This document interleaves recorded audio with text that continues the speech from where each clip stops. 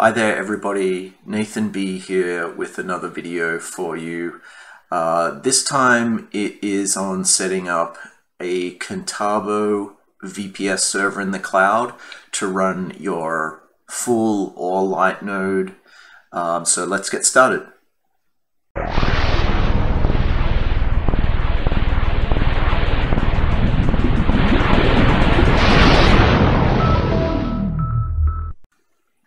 Okay, so the website URL is contabo.com. Before we get into this, one of the things that I noticed here is that this last point here is that this service or these providers have been around nearly 20 years, which is pretty interesting. I hadn't seen this line item before. So yeah, I haven't been around for like 1 or 2 years. That is quite impressive. Also, their business model here is just about deploying VPSs and providing that service to their customers. So other cloud providers like AWS, larger ones, AWS and Azure, they have an enormous amount of other infrastructure services outside of just VPSs with software services and PaaS services and things like that. So yeah, this business model of Contabo really aligns to what our needs are, is just deploying a VPS. So it does make sense, and probably why their costs are down so much. But anyway, what I did here is I clicked on this sign up option here. I entered an email address and a password. It then sent a code to that email address. I then entered that code. I then added my personal information with the credit card. I tried PayPal. It didn't work for me. And then that was basically it, like registering any new account online. Once I got that all set up, I was able to just, enter my login email and password, and I was presented with this page here. Now, one of the first things I personally am going to do if I use this provider is click on this customer detail option here under control panel and go all the way down here. And like with any online accounts, I would be enabling this two-factor authentication using the Google Authenticator app via Android or iOS, or the Microsoft one. That would be a security suggestion I would have.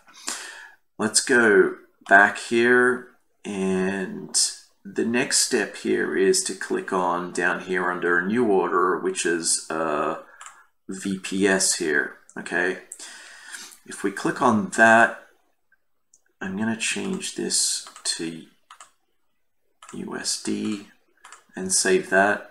Now, looking at this, the options here around costs per month, this is the one here, this VPS large, which I had talked about in my previous videos because it matches our white paper. All right, so just to pause in the video here before I continue, because I get a comment on one of my YouTube videos about how to actually make this cheaper. So you can see here, Robert Banner, appreciate that comment because I missed this, and I think a lot of people are going to be super excited to see this. Now, my number has been around the $26 US per month to run this cloud VPS, L for large, I assume, which met all the specific requirements as per the white paper. But if you select this $11.99 option here, it has 6, which is 2 more than what we require, 16 gig of RAM, which is less than the 30, but more than the 8 required. The challenge here is the 400 gigabyte SSD, and the white paper suggests we need 500 gigabytes as it stands today. But if you scroll down here, and I'm just going to add the ECUS, you can actually, what Robert showed me is you can click on this 600 gig for $2.50 extra a month, and that's 100 gig more than the 500 gig requirement, right, for only $2.50 extra. All this is free with the operating system being Ubuntu Linux 2204. So if you see here over in the right hand side, it comes out to be $17.99, $18 a month US, and it covers all our needs as per the white paper. So Robert, thank you so much for making that comment on one of my YouTube videos. I think a lot of people are going to be pleased with that, instead of obviously paying the 26 per month. So I'll now pause this video and get back to the setup. I'm hoping that with an update to the white paper and hopefully a reduction in the storage needs for the light node owners, that you could even get away with this $7 a month option here, because the specs are very decent here. The only challenge is this 200 gig SSD doesn't meet that 500 gig requirement today.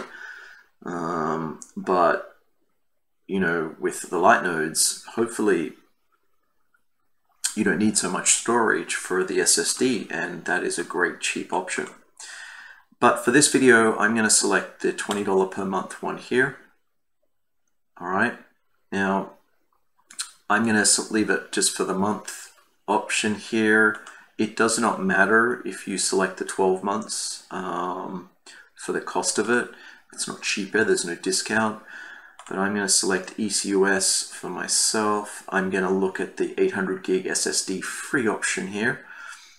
And with the operating system, I'm going to pick Ubuntu Linux here. I'm going to select the latest one, 2204. I'm going to add a password here for myself. The rest of it I'm going to leave as default. Now, if I go over to the right here, you can see my order summary. I'm only picking one server for my full all light node. It could be either. You can see the contract period and what we selected before. There is this one-time setup fee totaling out at, let's say, $33 US. Now what happens here when I click on next, for some reason it changes me to euro, and I emailed them about this to see if you know what's going on, because my settings are based on the United States. But regardless, I'm just going to go ahead and order that.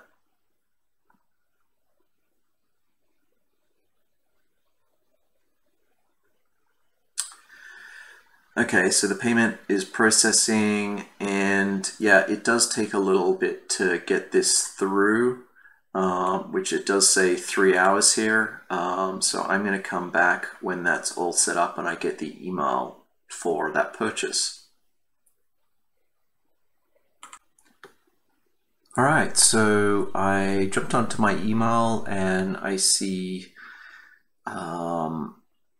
a first email just about the payment and the order status, but then not too long after, it didn't take 3 hours, it only took about 30 minutes, I received this email here that is saying, hey, you know, welcome to Contabo, your VPS is actually set up here. And yeah, here's the IP address, the server which I ordered, whereabouts, the password, the user account. So yeah, let's see if I can connect now with. I'm going to select this IP address here. So I'm just going to copy that out. Now I'm going to jump across to this putty tool that I've been using in a couple of previous videos, So I need to add that IP address to connect to my new Contabo VPS that I deployed. So I'm going to click on open here. Okay, it gives me this message about, hey, you know, you haven't connected to this one again. Are you okay to do this? I'm going to accept that.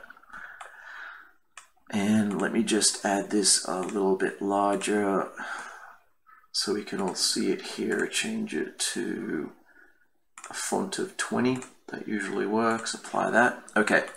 Now, the username is going to be root. I'm going to enter that. There was a password that I provided in the setup wizard, which was in this earlier video. I'm going to enter that. There we go. Welcome to Ubuntu, so 2204. That was the operating system I selected, and you can see that they have their own. They have their own splash screen here, Contabo. But this server is hosted by Contabo, you know, and I am logged on. So that is all it is. Now, just to reiterate, for some of the questions I had about, I've had in previous videos, is like, okay, but now how do we set up the SafuuX node piece of it? I don't know that yet. We don't know that yet. What will happen is that the SafuuX devs are going to give us instructions on what to do next, how to install the SafuuX software, how to configure it. And then once you get your, purchase your full light node and you receive that NFT token on your wallet, then how to configure that on what you see on the screen. But really what I'm doing in these videos is giving you a way just to build that VPS in a particular cloud provider. What are the costs? And, we are ready right now to go, for testnet. But I hope that was useful. Stay tuned for my next video, because I think it's going to be really good, where I look at the performance of the 3 providers that I think I'm looking at, and what the numbers are around there. So stay tuned for that. But all right, thanks for watching, and until next time, bye for now.